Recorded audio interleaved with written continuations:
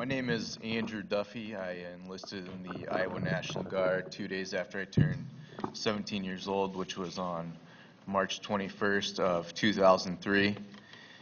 I was enlisted as a medic, and in 2005 to 2006, I was stationed at the Abu Ghraib prison as a medic. I did detainee operations as well as convoy operations, and I was on what they called the trauma team.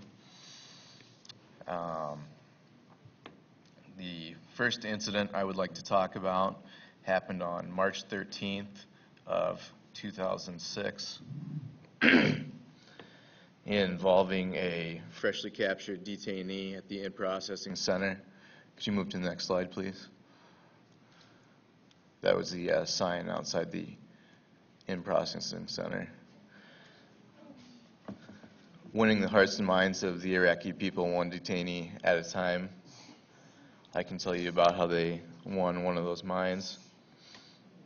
Me and my fellow medic were making our rounds to the in-processing center as we normally did when a truckload of new captures would come in, because they often come in truckloads because they would arrest any military-aged male that was in the vicinity of an incident. So as we were going through these people and evaluating them and checking them out, one young man stood out to me as being particularly irate and kind of out of it, almost seeming drunk, and I felt it was necessary to take his blood sugar. Normal blood sugar when I went through medic training was said to be between 80 and 120. When I took his blood sugar, it was 431. I then called the officer in charge of the hospital that was at Abu Ghraib and requested that we were able to transport that detainee. And he had spoken to me in English. He could speak English very well. That he had been taking insulin and that he had been captured by the Iraqi forces, held by them for approximately 4 to 5 days. He wasn't quite sure. And that they had not given him his insulin, but supposedly it was in his personal effects.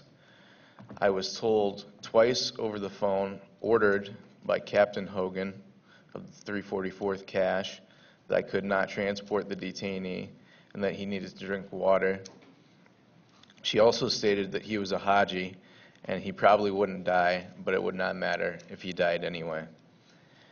Later on that night, we went through our various calls, went to the various camps, did our stuff, did some medevacs, did a little bit of everything on the trauma team. You know, you'd medevac soldiers in and out of the hospital.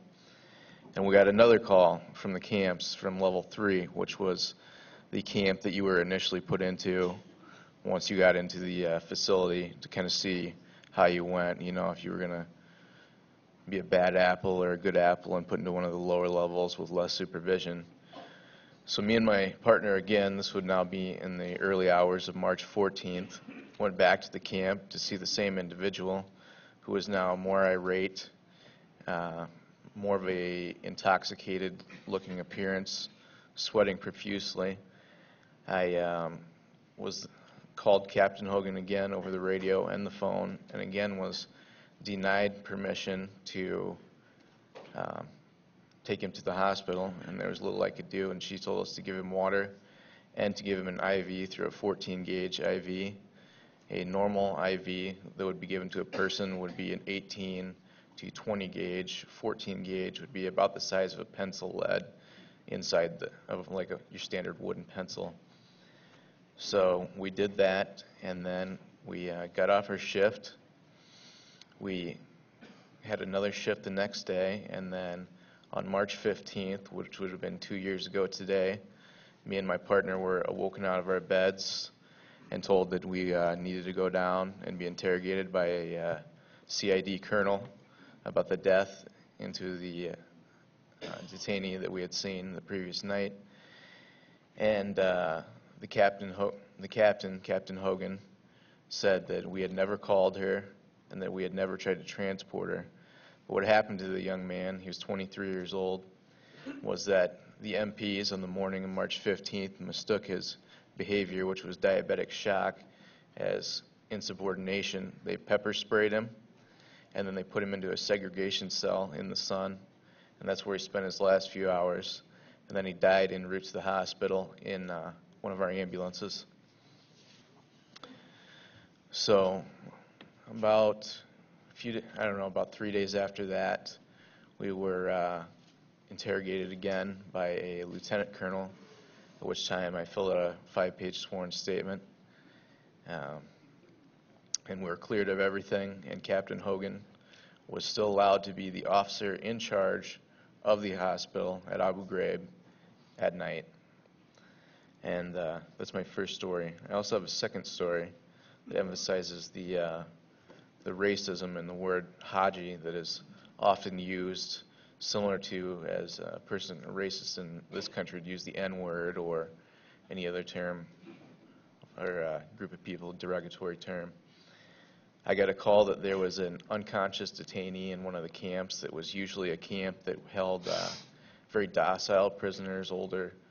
They weren't prisoners, they were detainees, but older detainees, people who were going to be let loose soon. And as I got there, we were prepping the ambulance. My partner drove the ambulance. I prepared the oxygen, the non-rebreather mask, and I attempted to prepare the AED, except for my platoon sergeant ordered the wrong pads for the AED. So when I arrived on scene, I was unable to shock him and revive him, which they later said probably would have saved his life. We had different ambulances for the detainees than we did when we would go out on American convoys to be medical support, and they had the older equipment.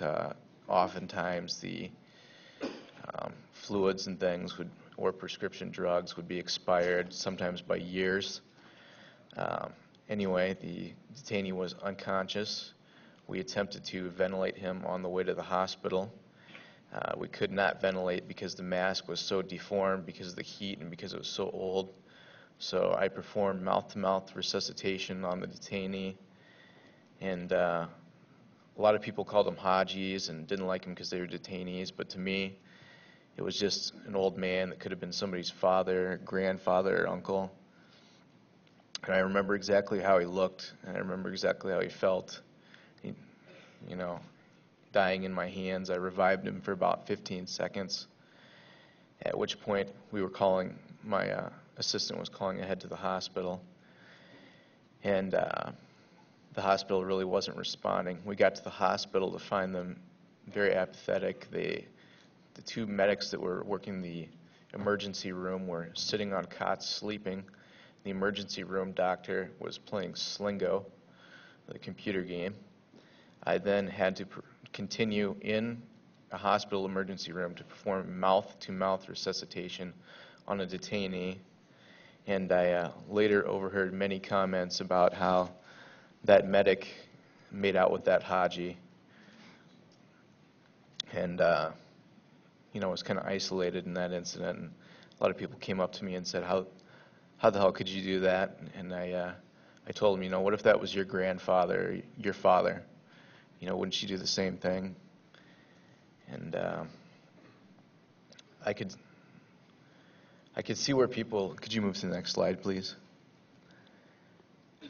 I could see where people wouldn't want to take care of these people because at the same time I would have to treat wounded U.S. soldiers. And I remember a time that I treated a Marine that had his legs blown off and he died in our care, and then subsequently about a half an hour later I had to give detainee pills for a headache. But you have to realize that as a medic and as a professional, you need to treat these people the same, and they are human beings, and you can't treat them like